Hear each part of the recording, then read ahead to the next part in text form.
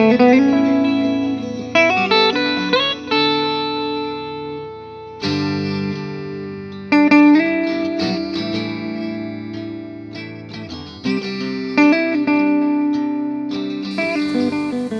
welcome back. This is the third lesson of our Stay Home Art Challenge watercolor workshops, and today we're going to start our first painting.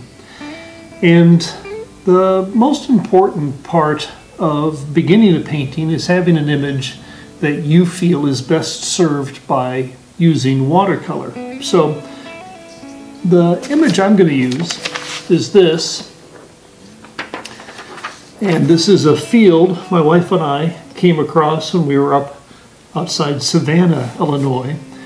And I think there's a lot of pretty neat things about this image itself. One of the things that I like especially is these great clouds and these bulbous forms, which is echoed with the shape of the haystacks in the foreground.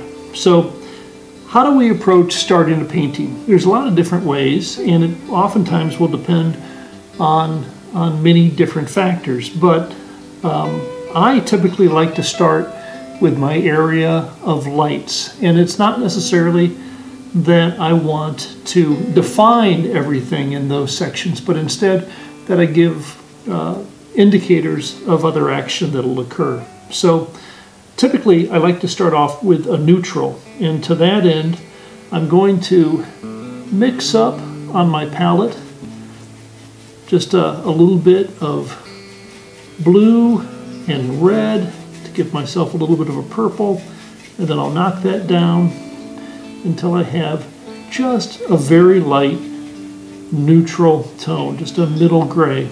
So if you're looking at the palettes you did earlier, so that would be this kind of light gray, and I'm not doing a whole lot of defining, I'm just giving myself indicators so later on I can really bring this painting up. So I have my middle gray, and the first thing I'm going to do, make sure my brush is clean, I'm going to load it up with that middle gray, and I'm just going to begin using a very, very subtle color. I'm just going wet on dry, but I'm moving that around, and I like having a little bit of pigment in my water as I'm moving it around so that I know where I am painting. You can always look for that sheen of gloss of the water on the page in order to reveal that, but it's just as easy to give myself a very delicate little bit of color in order to do that clearly. So this is a painting where I am not taping off the edges. That always becomes one of those formal questions. You know, how precise is your picture plane? And there are a number of tapes you can use. This is a watercolor washout tape that you could use in order to give yourself those tightly depicted edges. And those are fine, but I kind of like just that little looseness. Now, I'm just doing a little wet on dry, making that blended. Now I'm going to come over to this other section. I'm just looking at where the cloud is and where it's not. So watercolor is all about patience and having the patience to let things sit. And in order to make a successful painting, you really have to allow areas to be bone dry. Bone dry so that you're not bleeding water into another area and you're not messing up those things which you value. So Now, because I'm giving just this very light tone to this space, I'm not going up into this cloud, I'm just doing this area which is generally going to be considered blue. But because of that, this area of the cloud itself will pop. Now, there are areas in that cloud, fluffy areas, which will originally receive some color which is very similar to this background color, but I'm just giving myself those indications. Now there's some other areas that I can start giving some indications of as well, just laying in some value. I'm doing all this very light.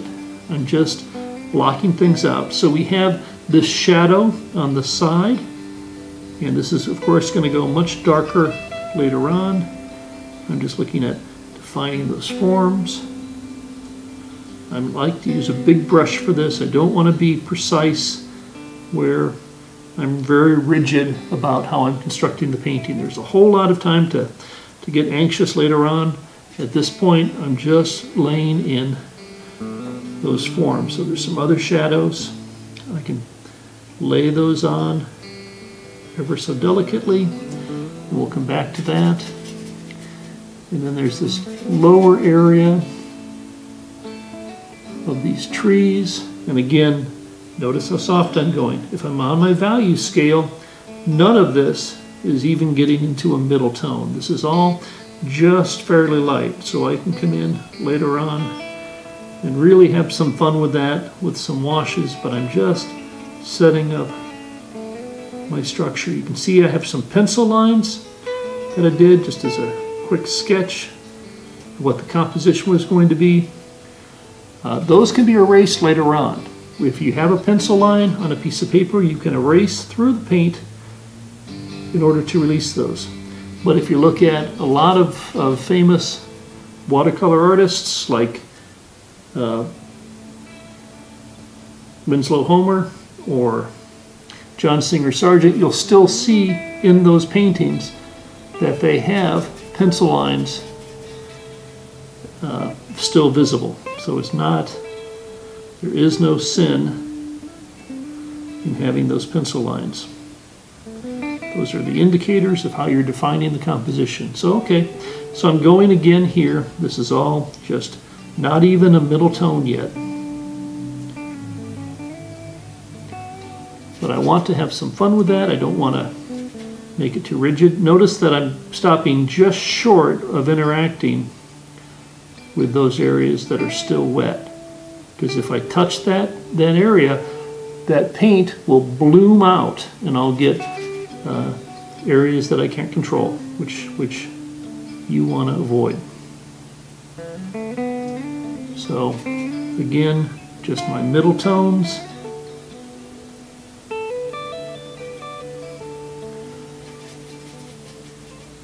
I'm just laying in delicate forms. I'm not going to go too crazy with detail. Things will reveal themselves over time.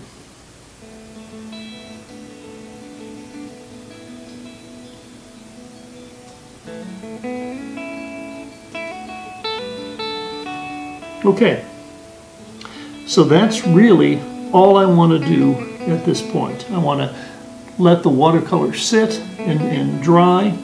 There's a couple different things you can use in order to expedite the drying process.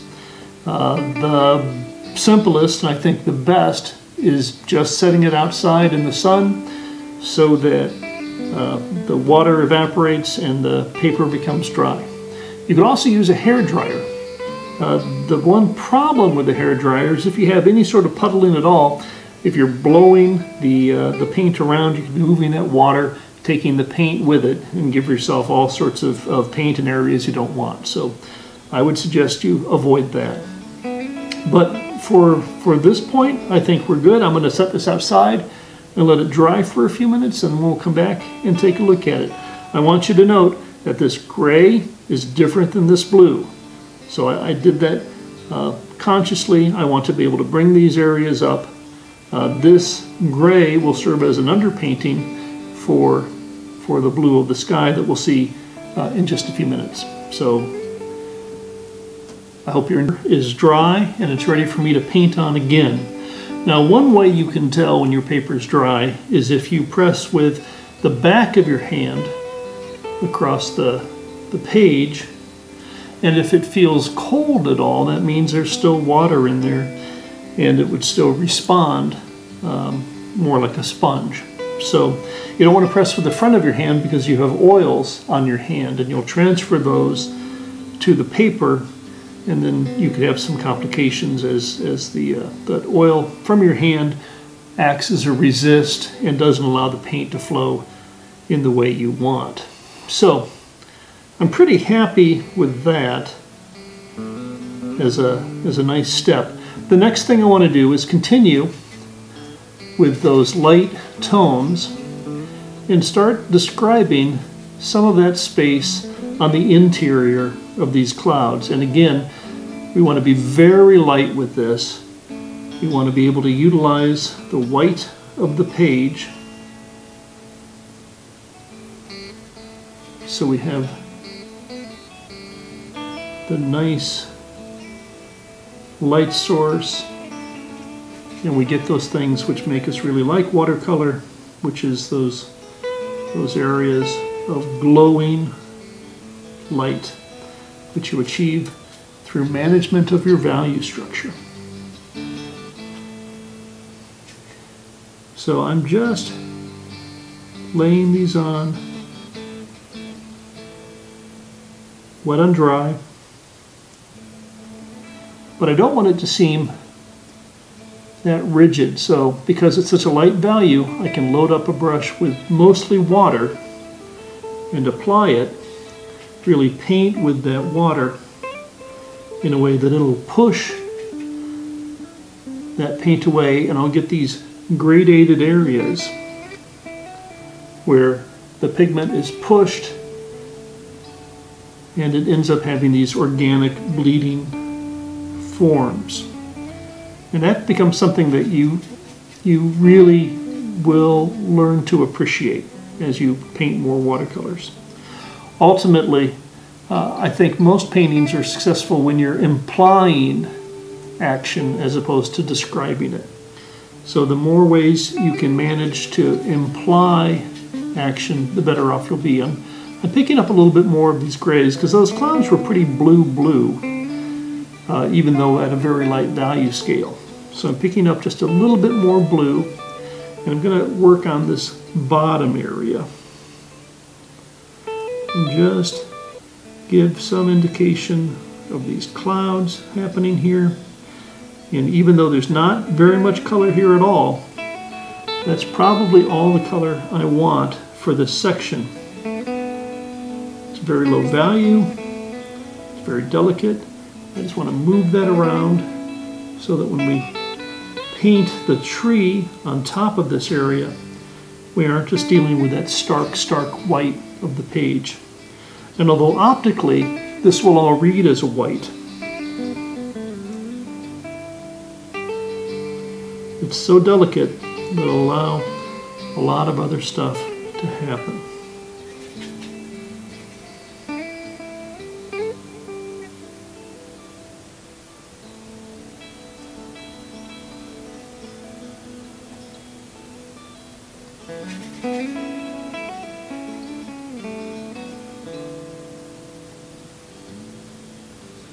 Now you can see how just that little bit of water pushed the paint off to the edges, and so it gives us those sharpened organic edges that would be really tedious to try to create independently. All right, so that's pretty good. If I don't want some of that, I can just adjust it using mostly water. But you know, overall I like that pretty well. I'm gonna bring up just a little bit more of this middle tone value in a couple places where I know I want to start describing those forms. That's pretty good. Keep that down. Nice. So There's a lot of stuff here I like. The other thing to think about is anytime you create a composition, you want to have areas of thirds. So in this case, the lower landscape is 1/3 and the sky becomes 2/3. So eventually I'm going to paint this area kind of a green. So to set myself up for that, being a green in the future, I know that I want that green not to just be strident throughout. So I'm going to take this very light red, which is the complement of green, this very light red, and give myself just a very delicate underpainting. And that will allow some of those greens to appear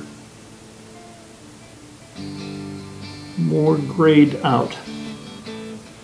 And it's really, the way this composition is, it's really just in the foreground. Now red is a warm color, and so it's going to pull forward.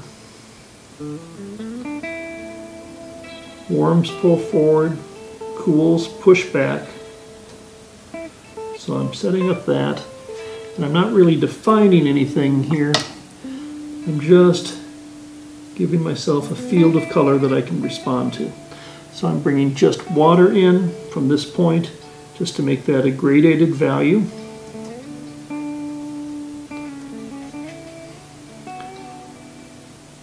And so when I paint the greens on top of that, it'll make some more sense.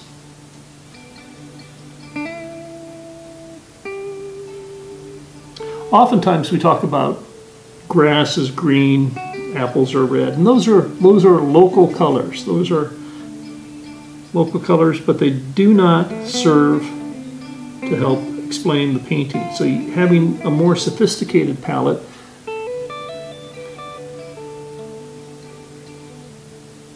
especially when you're working with a low color range, gives you the opportunity to be playful and investigate. So I like that pretty much. You can see that area dried out, so I got some of that bloom, so I'm just going to come back over and I'm going to scrub a little bit. And scrubbing is something you can do. It's a good thing to do, but up to a point. If you scrub too much, you could take off that sizing, and then you won't have control as you try to do other bits of painting on top of it. So that's pretty good. I'm going to add just a little bit more here, and that'll serve to bring forward these areas just a little bit when I do the painting on top.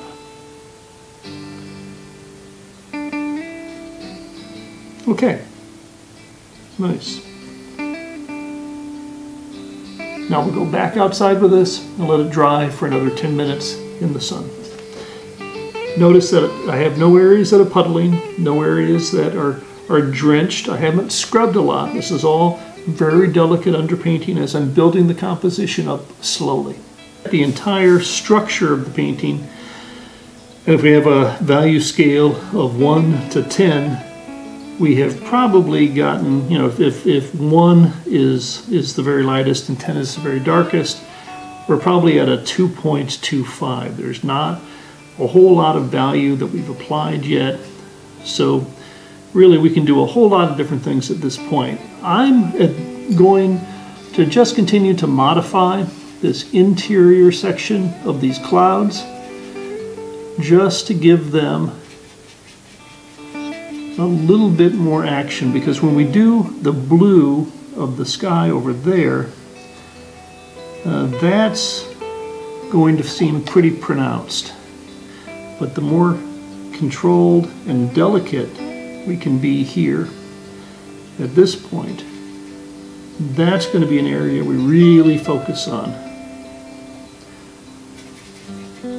the finished work, and now is the perfect time to do it. So I'm not infringing upon that white halo around the cloud.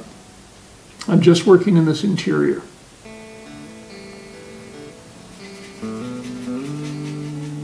And you notice I'm only using the blue and a little bit of the red.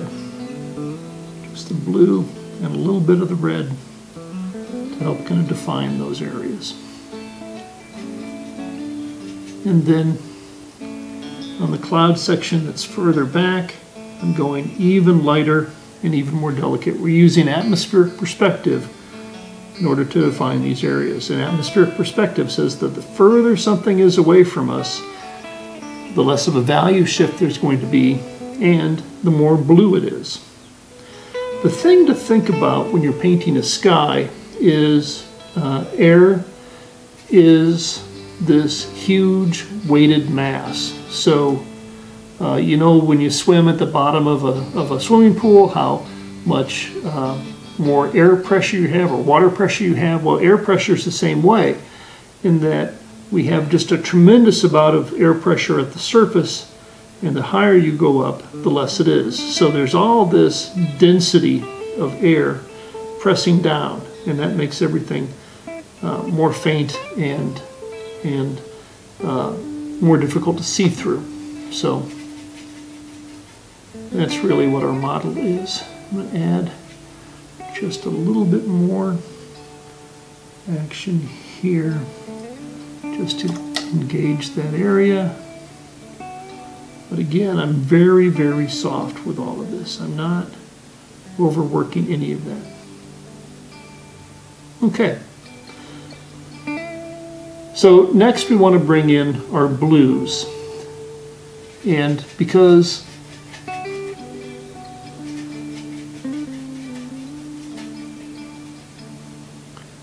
indigo is such a dark color, or it can be, we don't want to go very dark here at all. So again, I'm keeping everything within our middle range, and I'm just going wet on dry to give those clean edges.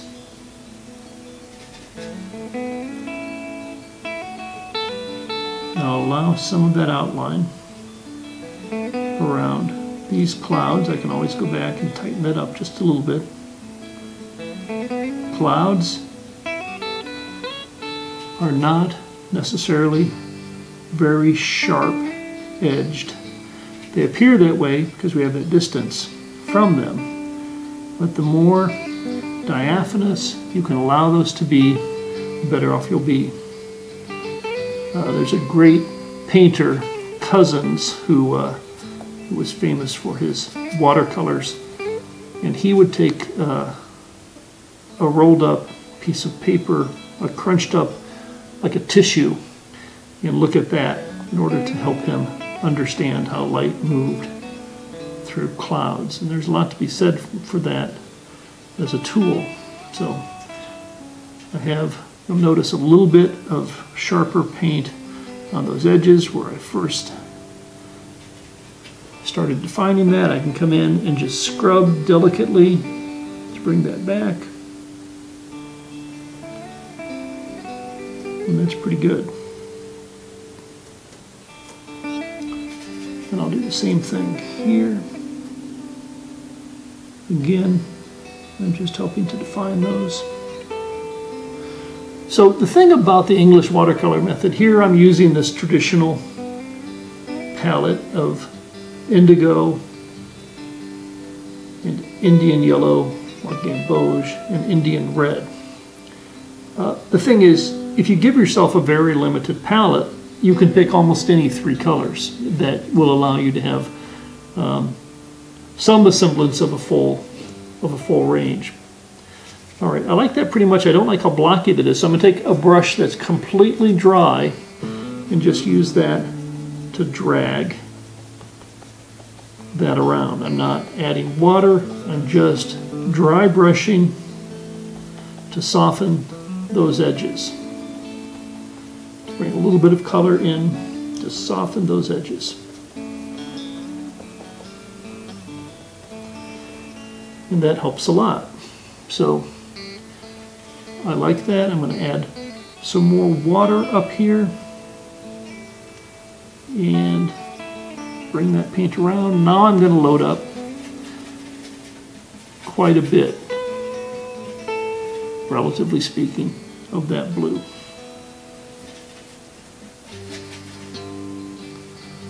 And really just allow that to sit in those upper areas. And because I've laid all that water out, it's going to bleed naturally across that region,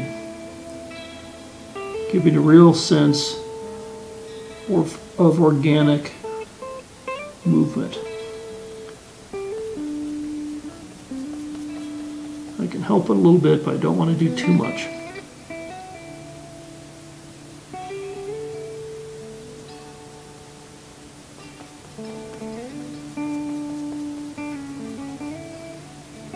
All right, I like that a lot. And because I'm going to be making this area darker, and because I'm working already here, I'm just going to go ahead and bring some of that down.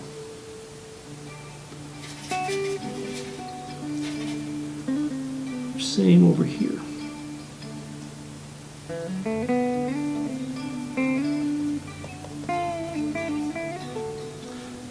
And for as much as I'm talking about going darker, you can still see that I'm well within the middle range.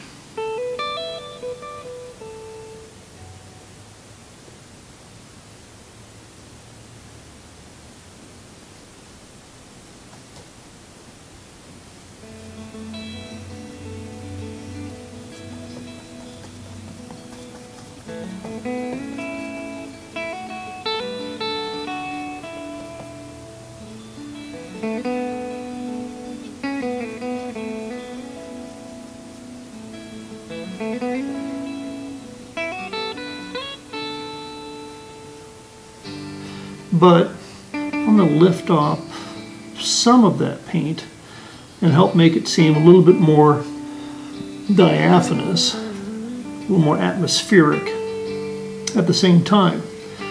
So sometimes I'll see students that will scrub an area and then blot it hard with a paper towel.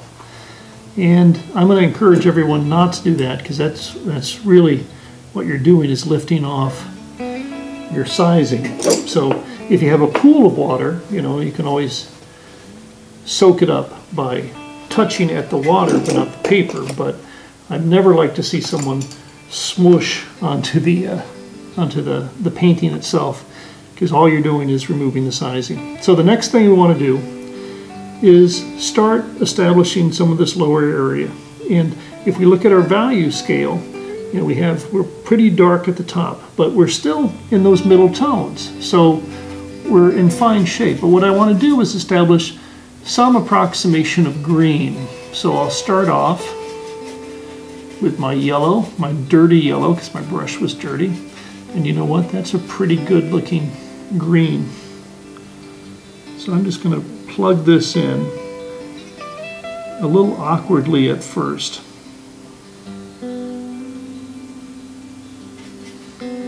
And I'll come back in with a smaller brush, kind of move some of those branches around so that it doesn't seem like the whole thing was painted with a 1/2 inch flat.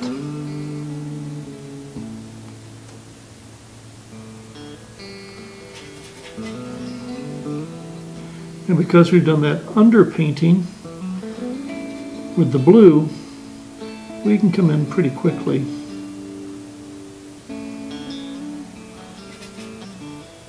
and use that existing value and underpainting to lay in.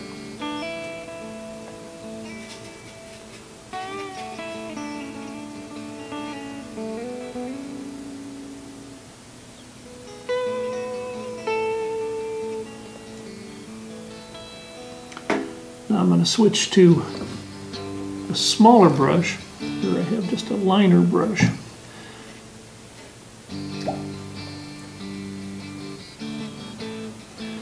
I'm going to pick up some more of that yellow-green mix and just make some more kind of organic branch shapes. Again, I'm more inferring than I am describing. And that's not bad.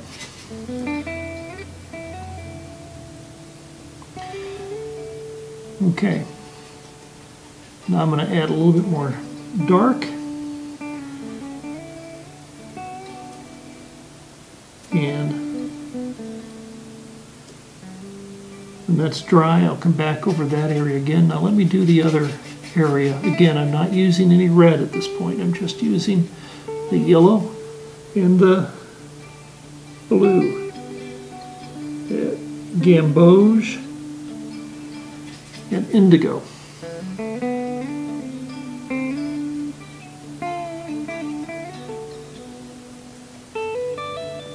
And the thing to think about also is every tree, just like every face, is going to have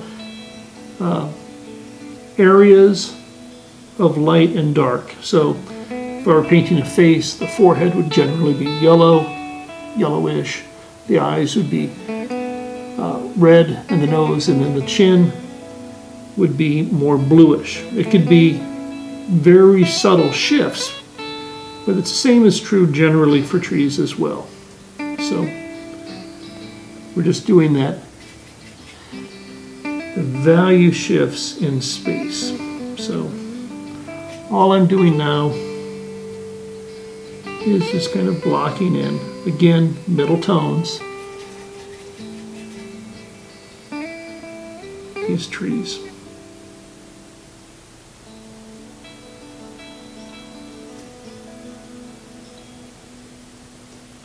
And I don't want to be dark, dark, dark. I don't want to even begin to approach, these darker areas of the value scale, because then these won't lay back.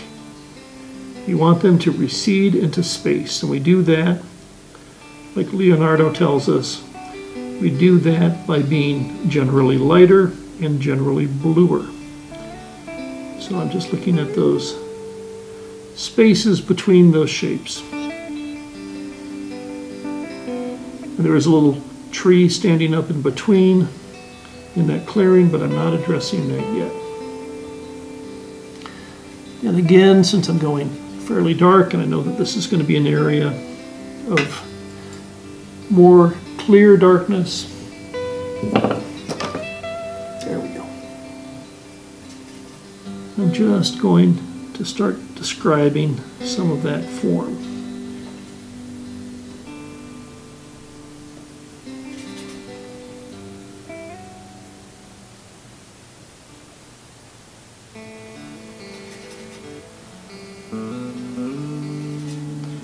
I can add a little bit more wet on wet over here to start to describe some of that as well.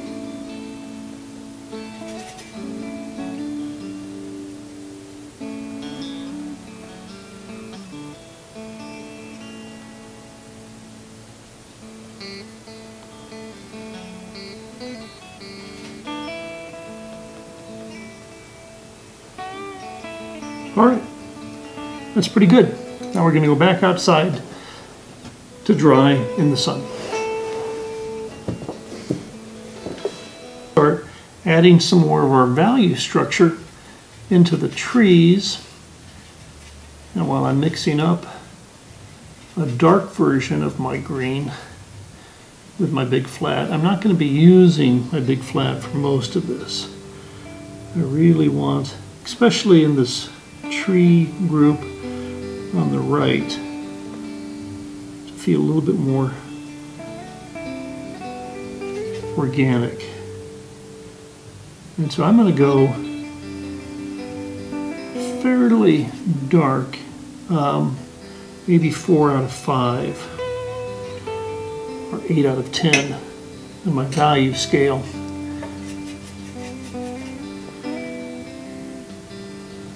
To move these forms around.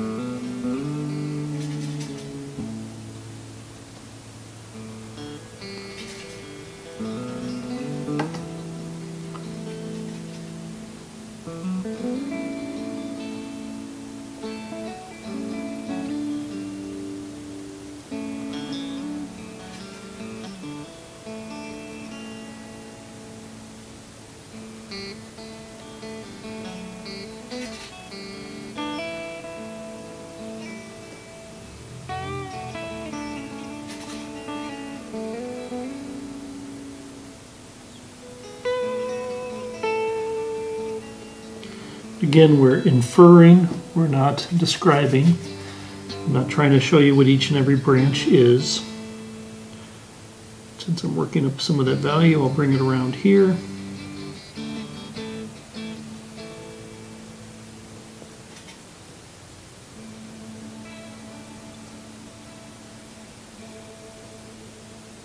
And then we'll go to the other side. And because it's further away, we don't want to be quite as dark.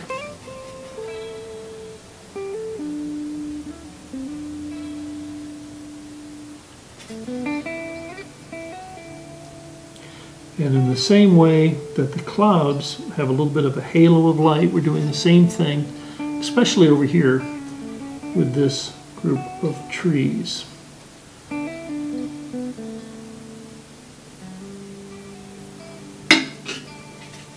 And it's important to change your brush, the size of your brush, on a pretty regular basis. The advantage to changing your brush is it allows you to make marks differently, in different ways. Imagine if you were golfing and you only used a sand wedge for the entire game.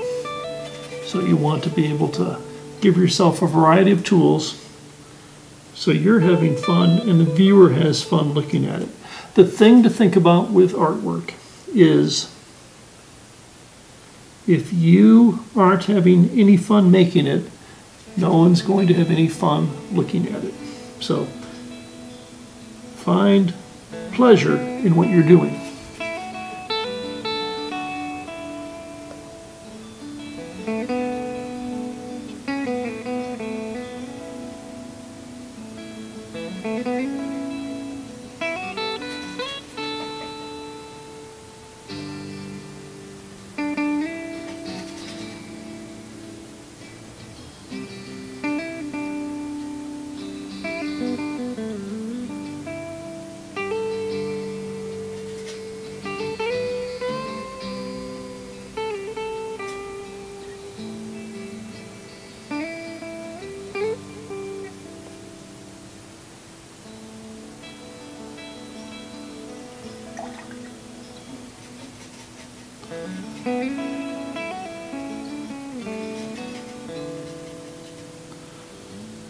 And this is my furthest space back. So I'm just going to give myself a little bit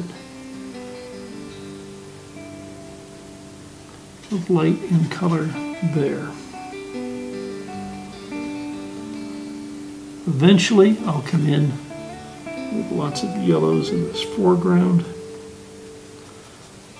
But just to build up that transition space, I'm going to lay down a little bit of yellow now. So I'm cleaning my brush because I'm going to go back into as fresh a yellow as I can. Although it's not seamless, there's a little, it is contaminated a little bit, but that's okay. And because I've laid down that red before, I'm not getting a pure yellow. It's being modified already. But this is a really lovely way to start plugging in that foreground. And I'm not overlapping with the areas I've just painted. I'm allowing them all to exist separately so we're not bleeding between.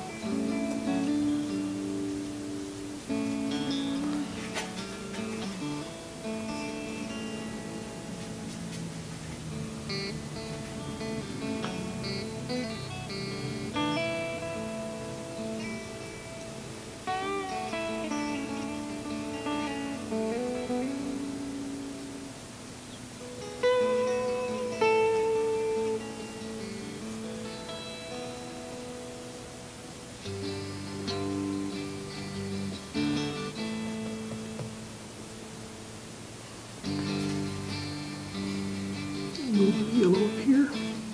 There too. Good. I'm going to take this back outside to dry. All right. So we've been outside 3 times to dry it, and it's done very well. There's really just a few more little steps to do. We want the hay to be differentiated. So we're going to add a little bit of red, just glazing across the top. Very transparent. We're leaving that little bit of light at the very top so we get the sense that it is being hit by those lights from above. And I'm going to darken this about halfway down so we get that gradation and a turning edge. The value shift gives us that turning edge. I like that pretty much. So I'm going to take that same red and apply it for these other haystacks, doing the same thing.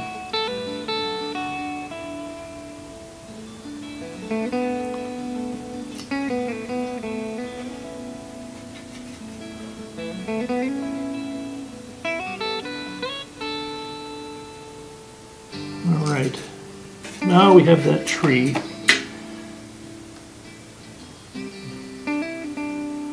And again, I'm using just the liner brush. I'm very delicately just going to paint a tree there.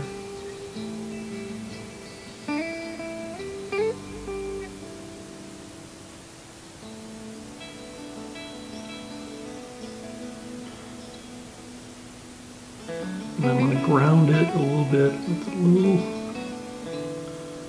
darker form there. And since I'm doing that, I always like to think when I have a brush in my hand, what are the areas I can approach. So there's some branches up here, so I'll apply that. I'll come in and I'll put in some of the branches that are there, just these little punctuations to imply action.